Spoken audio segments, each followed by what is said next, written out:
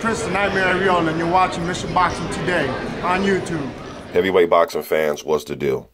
All right, man. So yesterday the news came out that Hughie Fury has a injury. Okay. Now, at first, when the news first broke out, the only information that they released to the fans on Boxing Scene, in the article, according to Boxing Scene, it was something about plane ticket arrangements and accommodations, first class or whatever, some shit that just makes no sense at all, or that you would think would be enough not to show up for your world heavyweight title shot and over $1 million purse. Okay. So I've tried to give, it's not even that I tried to give, I just tried to let some time go by, sleep on it, and see if the Fury clan would say something. I mean, give us something, man. I mean, and this is the reason why I don't believe the injury.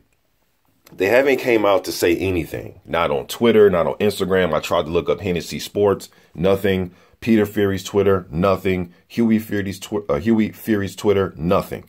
Yesterday, somebody sent me a link to some guy that's a part of their clan. Look, no disrespect, man, to the viewers and people that send me links, but in a situation like this, I don't want to listen to, I don't want to hear any hanger-on of the camp talk. I want to hear the promoter, the fighter, or his trainer, which is his father too. That's all I want to hear from. I don't want to hear from the guy that's in the gym, you know, that opens the gym. I don't want to hear from him. Not to say that he's not an important part of their team when they're training, but I don't want to hear from him. I want to hear from the promoter, the fighter, or the trainer. Haven't heard from any of them. You know what I mean? They're just, so this right here lets me know, because if it was something wrong, they would say, hey, man, he broke his hand, or he broke his foot, or he tore something in his knee. It'd be something, you know what I mean? But we haven't heard anything. And the news of the injury came like an hour after the initial news that he wasn't going to, you know, that the fight was off because of, you know, plane ticket accommodations or whatever dumbass excuse that was. All right. So I really didn't get to go all the way into how I feel and what I think Joseph Parker should do. All right. The promoter of Joseph Parker, he does not believe Hughie Fury is injured. Let me just read some of the stuff that he had to say. He says, let me see here. All right. Dave Higgins said he is shocked with the sudden turn of events and does not believe Hughie Fury is injured. He says, do I think Hughie is injured? No. No, I don't. I think it's make-believe, Higgins told the New Zealand Herald. All right. He also went on to say, we want to do the right thing by the paying public. We need to show them respect, and we will. We as a company need to regroup and make different arrangements, and we hope to do that by tomorrow morning. Okay.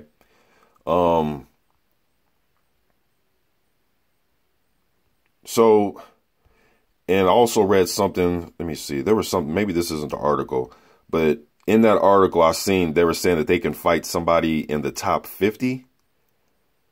It said 50. I don't know if they meant 15 but it said 50. I'm trying to, let me see. This is not the article, man, but. All right. So I found the article.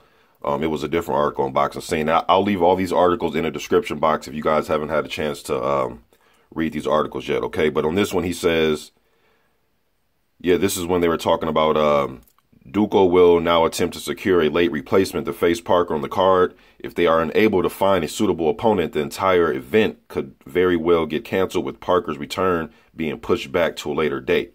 Okay, now this is what Dave Higgins had to say. He says, I spoke to the WBO president a minute ago, and he said the Furies are claiming to have an injury, and therefore we can fight whoever we want, when we want, as a voluntary defense out of the top 50, Duco co-owner David Higgins said to Fairfax Media. Okay. Then he also went on to say, I know exactly what it is. Their moral compass has been broken in half. A nasty fracture of the moral compass. It's not just Hughie. The whole camp has. That's boxing. Sometimes this sort of thing goes on. They didn't appear to want to come to New Zealand, Higgins said. And, you know, a lot of people are telling me, Mr. Boxing, why are you, you know, being soft on the Furies? We were telling you months ago that this fight wasn't going to happen. What you guys got to realize is this. And hey, I was wrong. You guys were right that said this fight wouldn't happen. I was wrong. It's easy for me to say that I'm wrong. But one thing I'll say is this. If I go by all the fans, when you guys tell me a fight isn't going to happen, no fight will happen then. People, I remember when the Klitschko, this off subject just for a second, but when Klitschko and Joshua was first being talked about, remember it was being talked about before the Molina fight. Remember, it was before Molina. And people were saying there's no way Eddie Hearn will put Joshua in the ring with Klitschko, not right now in December, not a few months from now. It will never, ever, ever, ever happen. And the fight's going to happen within a week. Fingers crossed, please. Let me knock on wood. Please, please. I hope that one doesn't get canceled. But so if I always just go by what you guys are telling me that fights aren't going to happen, then no fight will happen. But sometimes you guys are right, man. And again, I guess I'm just a wishful thinker because I want these fights to happen. When fights like this get made, not to say that I thought that Hughie Fury should have been the mandatory. If you guys remember, I was looking at the rankings, scratching my head like, man, why didn't the WBO just make Hughie Fury versus Jarrell Miller? At that time, they were the top 2 available opponents in those rankings from a few months back. And for whatever reason, they just put Hughie Fury as the mandatory. All right. I know that David Haye was ranked #1. Then he just decided to go the Bellew route. But when fights are put together, man, I want them to happen. I just never had that attitude of, oh, that fight's not going to happen. I just don't have that.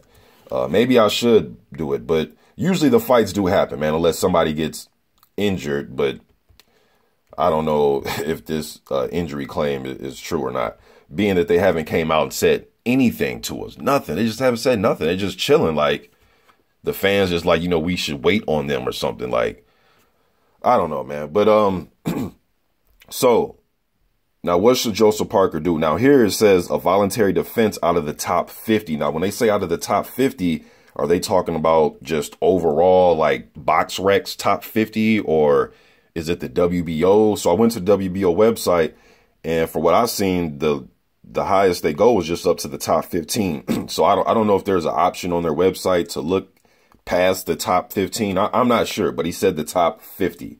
Okay, so I'm trying to look. I don't see, again, I don't know what they're talking about with that. As far as, is it like a Box Rec top 50 or the WBO? But you look at the WBO, they're top 15 for at least. Okay, the number 15, Zhilei Zhang. Wouldn't want to see that one. Going to be honest with you, I wouldn't want to see Zhilei Zhang. I've heard of Zhilei Zhang, but I just wouldn't want to see that. Razvan Kajono, I know Parker spars him a lot. He's always in Parker's camp sparring when he's down in Vegas. I wouldn't want to see that. I know this is a late replacement. You got to find the best suitable opponent. I'm just going to be honest with you guys, though. Kayatoro Fujimoto, number 13. Don't want to see that. Ajay Kabayel, he's good, German prospect, young guy, just picked up the EBU title. I don't want to see him. Andre Fedosov, don't want to see him. All right. Although Fedosov, his style, the way he fights stylistically, it will probably be entertaining because he comes forward.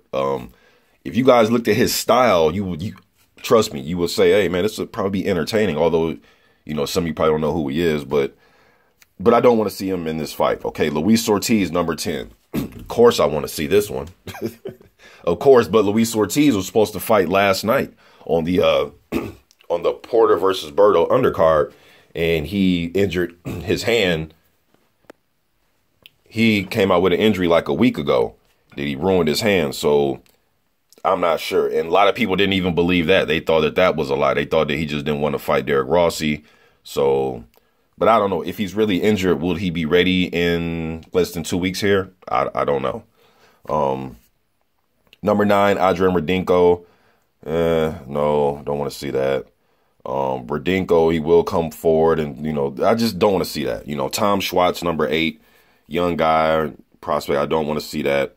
Dillian White, number 7. I would love to see it. Dillian White has a fight coming up, already scheduled in June against Marius Wack. They're supposed to headline the O2 June 3rd. So I'm not sure if that's even possible. Dominic Brazil. Now, Brazil just fought February 25th, beat Israel Gono, one of Parker's training partners and friends, close friends. Is it possible? Are some of these possible? Can they do a quick turnaround like this? This is why, before I get to the other guys, this is why I like when fighters stay ready so they won't have to get ready. You know what I mean? For opportunities like this, you never know when an opportunity can pop up for you. Even if you don't have a fight scheduled or something. Just staying ready. I love when fighters do it. So I guess we'll see who has been staying ready and who can they get that's a good opponent. Number 5, Kurbet Pulev. Pulev has a fight coming up with Kevin Johnson. Pulev seems as if he's just going to sit it out and wait for his IBF title shot. Although if this were to arise, this is the title shot. Take this one, right? You know, but I know he has a fight coming up with Kevin Johnson. Andrew Ruiz Jr., haven't heard from Andy in a minute. Him and Parker fought a good fight the first time. Last I heard from Andy was after the fight with Parker. He said he's going to be back in the gym in the middle of January up in Big Bear. Last I heard from Andy. You know, so I'm not sure. Jarrell Big Baby Miller, number 3. He stays in the gym. He seems like he stays ready. He was pissed off when Hughie Fury got the nod to get the fight. He was kind of, you know, displeased by that. Would Jarrell Miller be ready in 13 days to go over there and fight? You know, what kind of money? Will they offer him the same money? Will he get that $1 million paycheck? Would he go over there? Christian Hammer's number 2, and then you got Hughie Fury number 1. Christian Hammer number 2, the WBO European champion. I mean, that's possible. You know, and Christian Hammer, although he's not a world beater, I know a lot of people say, who the hell is Christian Hammer? But if you really follow the division, like the top 100, Christian Hammer did have 2 good victories, man. He knocked off David Price and he beat Erkin Tepper, gave Erkin Tepper his first loss. You know what I mean? So to me as a fan, those are 2 solid victories. And if you throw in that Michael Sprott knockout, although it's an old Michael Sprott, but it was impressive because he knocked Sprott completely out. You know what I mean? And, you know, Hammer's been in there, you know, with Marius Wack and Tyson Fury. You know, he's been in there with his fair share of tough competition, too. And he's highly rated. You know, I didn't make the rankings up, man. He's number 2 by the WBO. So pretty much, man, anybody from 10 up, I wouldn't be mad about. Although there are some in there that's kind of like, I don't want to see. But Christian Hammer, I think Christian Hammer to be ready. Just the way he rolls, man, it seemed like Hammer would take the fight early. You know, he seems like he would be the most willing. But I'm not sure, man. They're talking about the top 50. So if I look outside of this top 15, Derek Rossi was a guy that's in shape right now. He still wants to fight Luis Ortiz. I actually seen him say Ortiz should just reschedule the fight. I know he stays in shape. Another person is not rated in their top 15. I believe he's rated highly by the WBA. Manuel Char, right? Manuel Char got into it with Tyson Fury at some expo. It looked kind of staged, though. And Manuel Char stays in shape. Is he a world beater? No, but he stays in shape. I know he'll be ready to fight. You know, he's the perfect fighter. You know, I know he got knocked out by Marius Briedis and lost a decision to Johan Duhaupas, and he got knocked out by Povetkin. Got stopped by Vitaly Klitschko, too. But he's won his last 2 fights, and he's highly rated by the WB. I know it's a different sanctioned body, but I'm just trying to be as, you know, just trying to throw some names out there. But now, with all that out the way, with all that out the way, if you're asking me if it was in my decision, shit, man, is Deontay Wilder ready to fight right now? Let's throw Wilder out there, you know, but I'm not sure how possible that is. Maybe they can just scrap this May 6th date and let's just get a fight lined up with Wilder and Parker. That's what I would want. You know what I mean? It's just scrap this date completely. I know the New Zealand fans and the fans out there that are looking to see Joseph Parker fight on May 6th, that bought tickets and all that. I know they will be, you know, displeased by it, but you know, unless he takes on, like I said, like a Manuel Char just to fill in that date, just to get one more fight underneath his belt. And, you know, he goes in there and take care of the business and doesn't get injured. And then let's just get the Wilder fight. And I know Wilder's going to show up at the Anthony Joshua Klitschko fight next weekend. He's going to be ringside. So I would assume he steps in the ring and possibly tries to call out the winner. A lot of people are saying that, no, they think Dillian White's going to enter the ring, but Dillian White has a fight already scheduled with Marius Wack. So I assume he's just going to go that route. I know Stavern, he keeps, and the other day, man, you guys didn't catch the video. I was watching a Baylor Red TV interview, a live interview he was having FaceTime with Stavern, and I just asked the question live, like, hey, man, are you fighting Wilder? This is like 2 days ago. And he said yes. All right. He didn't seem all that confident when he said it, but he said yes.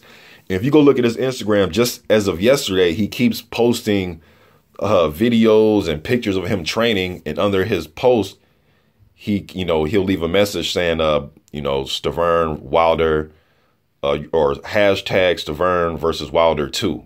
Like, he's always putting it up there, man. So with him it's just hard to just not listen to Stavern, because when Stavern was saying that when they said he didn't have to fight Povetkin, and Stavern was telling us that he's going to fight Wilder, I was like, dude, there's no way. The WBC said that they're going to make you earn it first, and you're going to have to fight in an interim fight. And he kept telling us that he's not going to have to, and I didn't listen to him. The next day, you know, boom, the WBC ordered order for Team Wilder and Stavern to come to an agreement. They still haven't came to an agreement. I remember the WBC saying that, they'll have 30 days to do it. It's been damn near like 50 days now. But then when I listened to that interview with Stavern on Baylor Rick, he said that it was going to be between 90 and 120 days. So, man, I don't want to see fucking Wilder sitting out 3-4 months just to negotiate with Stavern, somebody who he beat cleanly and clear in the first fight. I don't want to see that recycled fight, man. So regardless of what Stavern says and what he posts on Instagram, I respect him, but I don't want to see that. I don't want to see that, man. Stavern needs to fight like Andy Ruiz Jr. or somebody like that. Gerald Washington or something, man. And I think Parker and Wilder need to go ahead and start these negotiations right now. Let's just get it out the way with, man. Let's go ahead and get it out the way with. Because right now, if you look at the WBO rankings, there's really no clear-cut #1 contender. You know what I'm saying? Even in the WBC, I know Ortiz is #1 for the WBA, and he's highly rated by the WBC. But really, it's just the time is right, man. I think the time is right. You know, Wilder, he needs that marquee victory. He needs that marquee fight. That's why a lot of fans want to see him fight Ortiz, Parker, the winner out of Klitschko and Joshua. And Parker seems like the type that's willing to take on any challenge. They've talked about wanting to fight Wilder months ago. And like I said, when that time arrives to where they can make the fight, and there seems like there's nothing in the way right now, again, unless you're looking at Stavern and his so-called mandatory spot he's going to get against Wilder, maybe they could pay him some step-aside money that he can't refuse. You know, money talks, man. Fighters say a lot, but money talks. Money talks and bullshit walks a million miles. So maybe they could pay him some step-aside money, man. But right now, we need to make that happen. Ortiz supposedly has a hand injury and he's out. Wilder, Parker, let's start negotiating. You know what I mean? Let's just go ahead and start negotiating this fight, man. What are we waiting on? You know, like I said, the WBO, there's no clear-cut challenger for that title with that in that sanctioning body, if you ask me. I know Christian Hammer is up next, and he does have 2 good victories.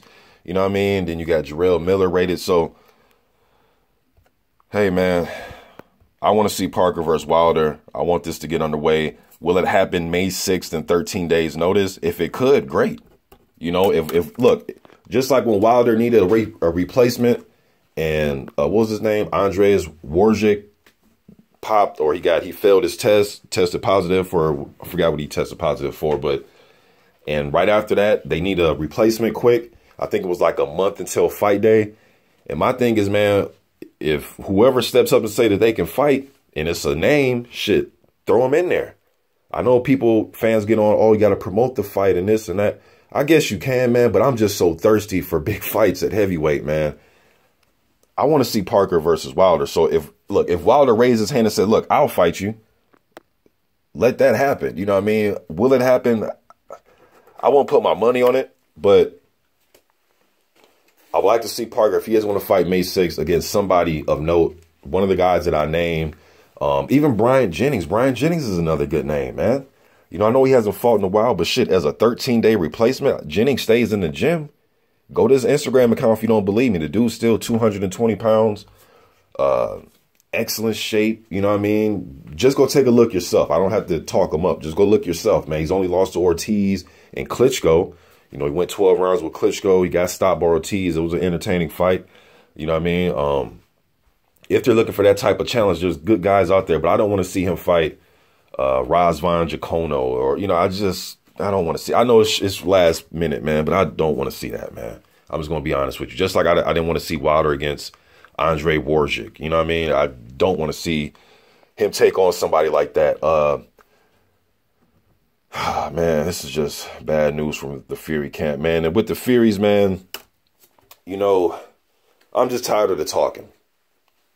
I'm tired of the talking, man. You know, Hughie Fury, they keep saying how everybody doesn't want to fight them. I know him and Wilder has something going on, before a while ago, was like a year or two ago, where he was trying to fight Wilder. And then I guess he said that Wilder didn't give him enough time to train for the fight.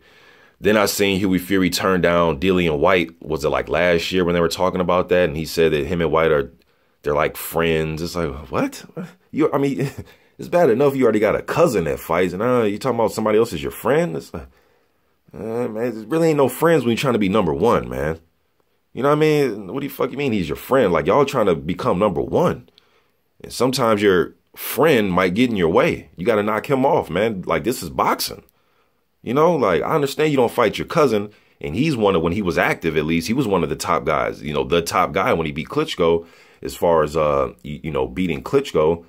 So, okay, you can't fight him because you know, he's your cousin. Now you're saying that White is your friend? Like, I guess, man. But, it's just too many excuses now. Now they're saying he's injured, although we haven't heard anything. And to me, once you haven't said something the day that you announced that, you know, or the day that the other promoter of your opponent has to come out and tell us that you guys said he's injured. No, y'all need to come out and say something, man. And because it took this long, I'm not even sure I'm even going to believe. I don't give a damn if they show him with, he points a camera at his fucking broken hand and takes a picture of it. I still might not believe it. I might think they put makeup on it or something, man. Like, you know, like they did with Hughie Fury's ankle when he twisted his ankle badly leading up to the Klitschko rematch. People were saying they thought it was fake. It looked kind of swollen to me, though, but people thought he put purple makeup on it, you know what I mean, to kind of disguise it. But I don't know, man. The Furies, man, all talk right now. All talk. But you know what? The boxing game moves on. It's not going to wait for the fucking Furies. You know what I mean? The boxing will move on, man. It will move on. It will move on. Trust me. You know what I mean? People didn't think the division was going to move on after the 90s, and it moved on. I wouldn't say it was good as the 90s, but it will continue to move on. It's not going to wait for nobody, man. Time doesn't wait for no man. So the Furies want to bullshit. I'm just going to turn my back on them for right now and look forward to Klitschko, Joshua, Parker has a situation now going on. Wilder, there's other heavyweights, Luis Ortiz. There's other things going on right now. Whole bunch of fighters, man. I can name a lot of heavyweights, but there's a lot going on right now. The Furies are on the back burner. You know what I mean? Until I see them in the ring, really not going to be excited. Now, you know, I felt that way about Tyson Fury, and now I'm starting to feel that way about Hughie, man. Like, just a lot of talk. Just a lot of talk right now. The last time they bit somebody, you know, because, you know, all talk, no bite. And the last time it was a bite was when Fury beat Klitschko, and that was in November of 2015, you know. And the Fury, you know, Hughie, man, first they were saying that it was the trying to get his father a visa. Remember, that was the big thing. Oh, my father doesn't get a visa. You know, they were saying that he might not fight, blah, blah, blah, blah, blah. First, they denied him. Then they granted him a visa. Cool. You know, supposed to be there 30 days. He wasn't there. They were saying they're going to be in New Zealand for, you know, 30 days prior to the fight. They wasn't there. 16-day mark, they wasn't there. And then the 14-day mark, he's injured. Man, get the fuck out of here, man. Hey, man, I still want the Furies around, but they got to get serious, man. They got to get serious. And, you know, Hughie looked like he was losing, I'm going to say losing weight, but he looked like he was in very good shape. I seen an interview like a few weeks ago, had on a nice suit and looked like he was ready to go, man. Skin looked clear. Looked like he was ready. You know what I mean? But, hey, man, I'm not sure, man. I'm not sure what's going on. I don't feel like playing the guessing game. I just don't feel like doing that, man. To me, he's bullshitting. I don't know if he's nervous. I don't know if he has cold feet, but whatever it is, he don't want that work. And then they were trying to, I heard they were trying to move the fight out of New Zealand like a few days ago. It's like, man, what, dude, just get, you know, and I even said in the video that maybe it's gamesmanship, but then, you know, I thought it was gamesmanship then, but then now I hear this. Nah, it's bullshit is what it is.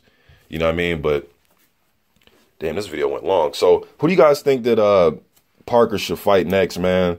They send somebody in the top 50, but like I said, I don't want to see him fight some fucking journeyman, man. And I know it's short notice, but maybe Christian Hammer, Jarrell Miller, one of these higher rated guys are possibly ready to go right now. And if we can't get that, you know, I would expect like a Char or a Derek Rossi or somebody like that, man. You know, somebody that has some experience, a little bit cagey, probably not the best of records, but just a cagey fighter that's been in there with some other experienced guys. Probably only lost to, you know, some of the top guys themselves. But you guys let me know, man, what you think about all this shit about Hughie Fury, just the Fury camp in general. Tyson Fury being 400 pounds, talking shit about he's going to regain this and do this, and he just looks huge as ever. And then you got Hughie Fury now, who seems like the quiet of the bunch. And now he's pulling this. Hasn't came out, said nothing, man. I haven't heard nothing from the promoter, the fighter, or the trainer. I don't really want to hear anything from the hanger-ons of the camp. I just don't. I just don't want to hear what they have to say. You guys let me know what you think, man. I'm out.